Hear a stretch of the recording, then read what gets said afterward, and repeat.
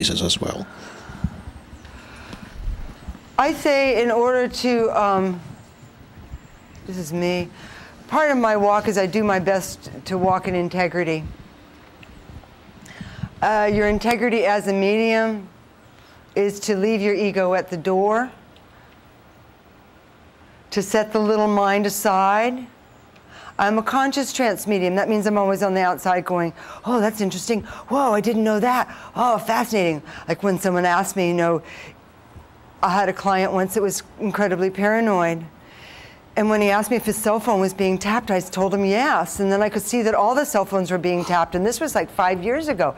And I could see that it like all went up to like this big satellite. I said, it's being tapped, but you know, no one's like really listening. But I was like, whoa, all those conspiracy theories. Oh, because I didn't have other people asking me those. You know, if people ask me specific things, I'll go there and see if I can get the information. So your question was it that widespread about her, and that is ego. I think that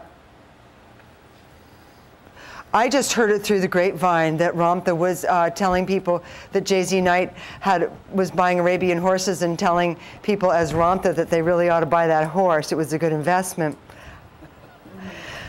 Just felt fishy to me. And your other question was? Well, I think you already answered it with respect to ego. Yeah, it's about ego, leaving your ego at the door. Sure. That's the more you surrender. But Ramtha did come back.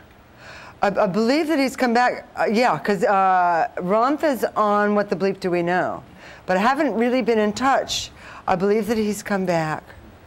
Sometimes you learn your lessons hard, sometimes you learn them easier. Depends on how important that particular lesson is for you to learn. Yes. Okay.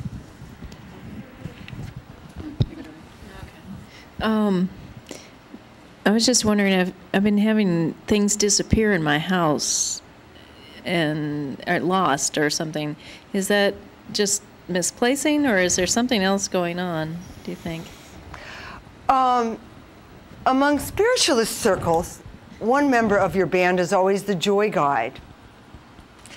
And the joy guide generally manifests as a small child, or sometimes it's a troop, you know. And and their whole job is to remind you to take yourself lightly. And so when you get too analytical, and when you get really fixed on having to do certain things a certain way, joy guides can move things. Yeah. It can move